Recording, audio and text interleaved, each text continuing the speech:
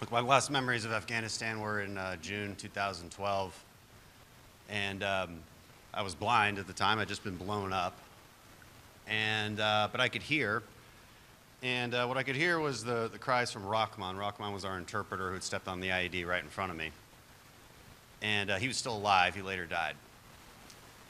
He was the kind of guy who we're leaving behind.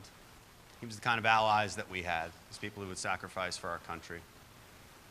As I was moved to the evac helicopter, they were laying down cover fire for me. One of those guys laying down cover fire, his name was Dave Warson. 2 months later, he was dead in a helicopter crash with one of my other best friends, Pat Feeks. You know, the question is, do these guys die in vain?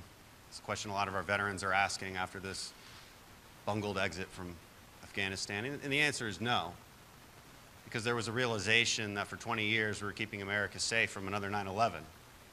Unfortunately, our politicians never really clearly articulated that to the American people. And that lack of communication resulted in this mess that we're in now. There's going to be a reckoning for the decisions that led up to this. But you know, we talk about accountability in the SEAL teams quite a bit. Hyper accountability, really. Everything is your fault, even if it's not, because it must be. That's leadership. Accountability for your actions, accountability for what went wrong, admission that something went wrong. How about that? And then doing things, taking actions to fix it. That's what we've been asking for weeks. When we still had a chance, I asked this administration, go back on offense, reset the chessboard. You've screwed things up, admit it. Now reset the chessboard and regain our leverage. They said no. They wanted to stick to their arbitrary surrender deadline, and they left. So what is today about? It's about fixing this. It's about taking action. But first, the administration has to admit it's wrong. Stop running victory laps. It's like the arsonist claiming they did a really great job putting the fire out, when in fact there's actually still people inside. That's the kind of analogy that we have here.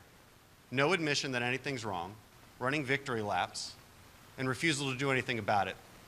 And then when we come today, the Speaker of the House can't even show up. She sent a different representative in her stead. She couldn't even show up to face us and say that she will not allow this bill to go forward. This is a common sense bill. Again, behind closed doors, Democrats have asked for the same things. Accountability of what's there, accountability of who is there, and then a plan for how we're going to get them out.